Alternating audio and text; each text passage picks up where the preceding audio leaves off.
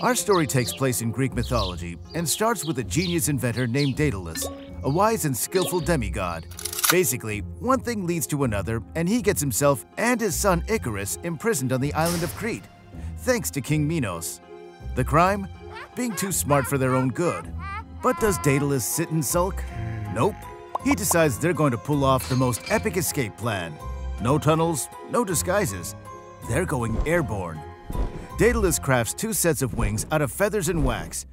It's the first recorded attempt at aviation, and honestly, the safety protocols were, well, non-existent. Before they take off, Daedalus lays down the flight plan to Icarus.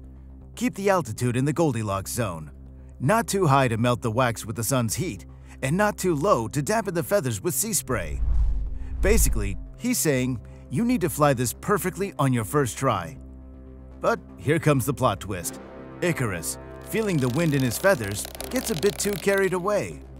The dude starts feeling himself, channeling his inner eagle, and forgets the one job he had. Don't fly too close to the sun.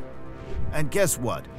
The sun comes out, and the wax in Icarus's wings starts melting faster than ice cream in Death Valley. You can probably guess what happens next. Icarus, in a not-so-graceful swan dive, plummets into the sea, giving the term taking a dip a whole new tragic meaning. Meanwhile, Daedalus is left face-palming so hard, wondering where he went wrong in the parenting department. Now, you might think the moral of the story is, listen to your parents, or don't get too cocky. And yeah, those are solid takeaways. But let's dive a bit deeper. This story is ancient technology meets human ambition, with a side of caution about the dangers of overreaching. It's a timeless reminder that sometimes in our pursuit to soar, we need to be aware of our limitations and the consequences of ignoring them. So the next time you're about to push the boundaries, remember Icarus and his wax wings. Keep your feet on the ground, or at least make sure your flying gear is sunproof. Over and out.